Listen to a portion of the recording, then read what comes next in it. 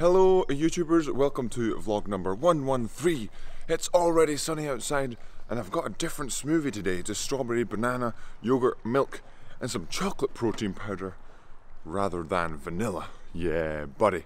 Alright, awesome with the tank tops as well. Got to the number much quicker than anticipated.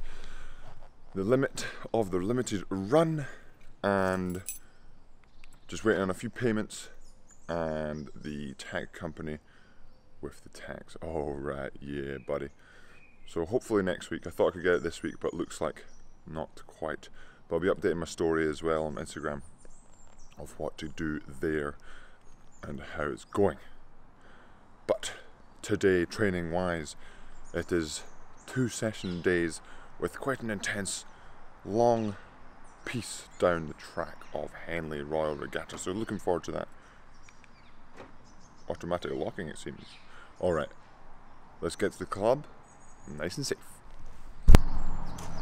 And we've made it to Leander Club on a wonderful morning today. You know, I saw some people driving past, driving the other way in their cars, and they just had a sour face, just like driving with a sad face.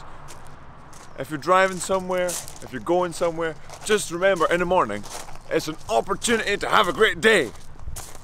Obviously I don't know everybody's story, but just find those opportunities to enjoy yourself and have fun. Alright, let's go get changed and see what the first session is. Let's do it. And welcome to Erg Thoughts with Cam Buchan on the water with Will Geffen in the bow seat of this 8 as he gets in with his woolly socks, pushing off the dock, getting his top adjusted and rolling along the water in Henley on Thames. So I'll get a good video of all the lads in the 8, but right now we're still in selection mode, so nobody knows who's going to stay in the 8. But once that happens, we'll get a sweet video of the boys. But for now, you know what this Erg Thoughts is about due to reading the title. But this is inspired by a couple of Pat Hanratty's vlogs actually. Go check him out. Put a link to his YouTube channel in the description below if you haven't seen already. So he made a vlog a couple of weeks ago called Getting Fit for Rowing. And then he made a vlog this week, How to Not Win a Rowing Race. And they're really connected to fitness. So obviously the first one, Getting Fit for Rowing. That's what this Erg Thoughts is going to be about. And what really made me kind of talk about this was his how not to win a rowing race. Because you really saw what being fit can do. So Pat, unfortunately, it seemed, wasn't quite fit enough for the full 2K race and blew his doors off a little bit. But that's awesome to get to that stage, and he gave it a lot, even a little bit of chuck up at the end of that video. But we're going to focus on how to get fit for rowing. And so this is obviously my opinion, and there's many different methods of getting fit, especially for other sports. But I think I'm trying to make points that are applicable to all different types of sports. So obviously there's different types to get fit, there's different methods, but hopefully I've got these 4 steps that I think, or four things that are really important to getting fit, especially for rowing, and obviously these could be applied to any other activity that you may want to partake in. So, they're in no particular order. Step 1, you have to start off right. What do I mean by that? Okay, so when I started back from the surgery, back from the 12 weeks off, I didn't just go, okay, it's time for 50k days and some weights. I actually started, I think my first workout, if we go back to the first workout on the vlog, was 10 minutes on the bike at 110 watts? Maybe even less than that. But that was it. That was it for the day. And that was, previous to that, it was literally go a walk to the shops.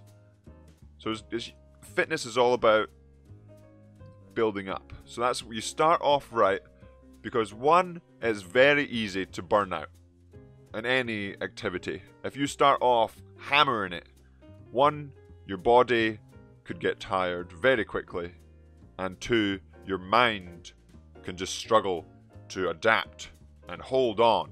So if you start off right for where your body is and then just gradually climb up the fitness ladder, then you'll have a much better sort of time at it. And this leads into step 2, consistency. So you don't want to say, okay, my plan is to get fit on the Monday, and then on the Tuesday you say, nah, I don't really, I'll work out on Wednesday. And then it gets to Wednesday, nah, I'll work out on Thursday. And then you've maybe fit in 3 workouts during the week, or even just 1 workout during the week.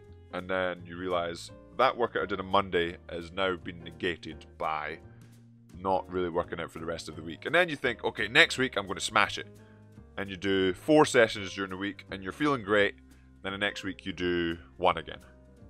So really it's all about consistency. Find a schedule that works for you and then just adapt things around that. Or depending on whatever your priorities are. Say you just want to get fit so you can look sweet. Or just, I don't know, go on some gentle runs across the bank of the Thames. That is up to you, but all of these things need consistency. You get better if you keep at it. Especially in the fitness land and rowing land. If you're just able to keep on at it, whether that is every Monday, or maybe you have time to do Monday, Wednesday, Friday, or Monday, Tuesday. If you're able to just consistently work out, not only will it help the fitness, but by creating that schedule and sticking to it every week or every month, every day, whatever you may come up with, it just makes it that small bit easier. And that brings us to step 3. It's kind of connected to consistency, but fitness isn't just an overnight thing. Maybe even not even a couple weeks thing. So for me, I had when I came back from surgery, so that's been, I think it's 7 weeks since surgery, since I got my tonsils out and since I was given the all clear for my glandular fever recovery. So that's 7 weeks for me to get back to decent fitness. And for me, that's coming off of training for a lot of time. So I already had sort of a base, my body already wanted to get fit. But if you're coming from a background where you haven't really worked out much, you can't just expect to be fit, even in sort of 7 weeks. I mean, hopefully you could be. You will be. But you could just have to understand that it can take a long time. It doesn't just happen the first week, or maybe even the second week, or the third week, or the fourth week. But if you stay consistent, if you start off right and build up, you can definitely get fitter. Your body wants to adapt. You put your body under stress, it will adapt. And that's just science, really. And then we go to step 4, the workouts of how to get fit in rowing.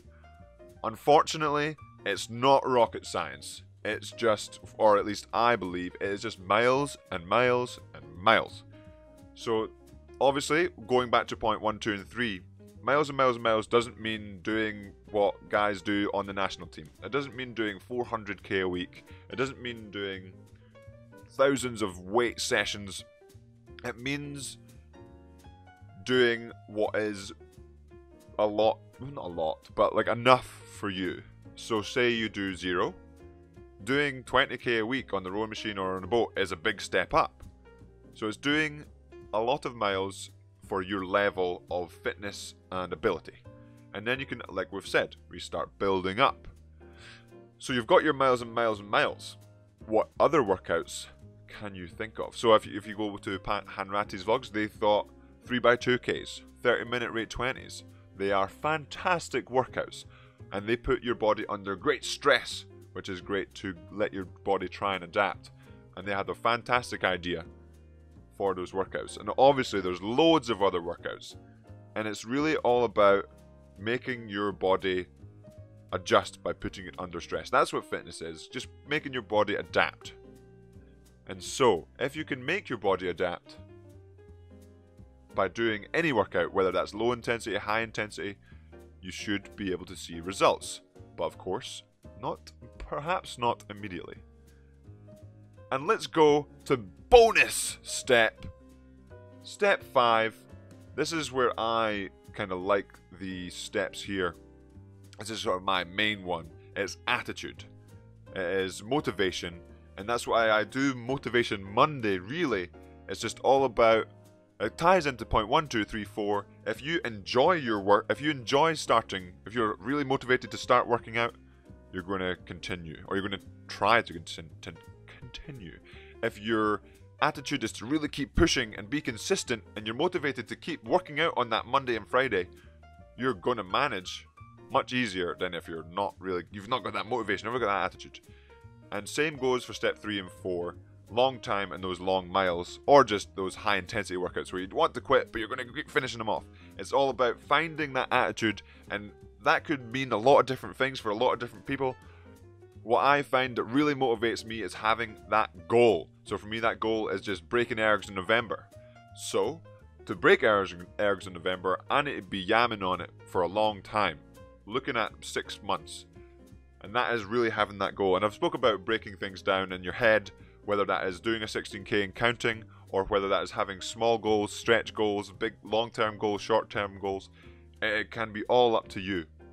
But it's really important to really step on it in terms of attitude. And when you're enjoying it, like I've said before, if you enjoy what you do, it just becomes so much easier. Hopefully that answers a little bit of questions on how to get fit for rowing. Let me know in the comments below if you would like a similar conversation or maybe something more in depth. In fact, thank you Pat Hanratty for the inspiration of today's Erg Thoughts. Remember, I'll put his link to his YouTube channel in the description below. I'll see you after I'm finished this workout. Yeah, and we've made it into the crew room again for breakfast. You want to make it on bread, film? beans, eggs. You know what? I probably, if I'm honest, lovely. Great session 8 with the boys, preparing for pieces this afternoon in the next session. Yeah, buddy. That was Will Geffen. Nice view of Will Geffen in the bow seat. Maybe we can talk to him later on, but we'll see. Just analysing some video now. Then we're going to eat this food, recover, and get onto it. Get some yamming on it for the next session. Let's get to it. And we've made it again back into the crew room. But now we're over in the corner with the lads from the 8.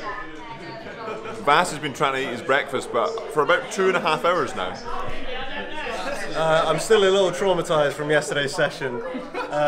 They gave me a bit too much, couldn't finish it. Trying to get some of my friends to help me, but just not happening. I need Cam's help. He needs to be on the gains train. Oh yeah, buddy. Food is fuel. Come on, man. Yeah, food is fuel. You need to fuel yourself for this for the next session. Yeah, feeling pretty good for it. Gonna get some caffeine in. Yeah, super excited. All right, let's get rolling.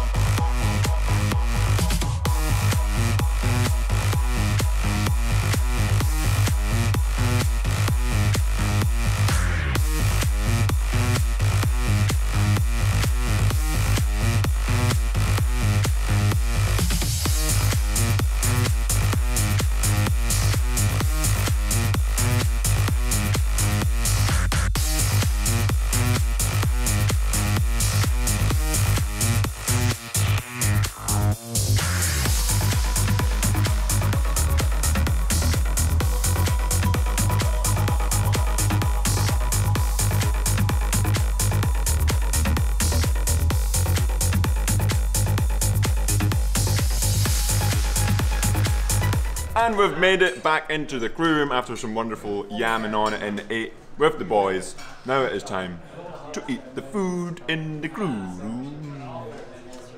Vass looks like he's having some difficulties eating. Are you okay, Vass? I finished my food this time. Great success! Alright, remember, food is fuel. We had to fuel up after yamming on it very much hard in the pieces. Fraser, would you agree with the pieces? Would I agree with the pieces? Yes, I completely agree with the pieces that they were pieces. Exactly. All right. Eat this, recover, and that, I think, will be the end of the vlog for today.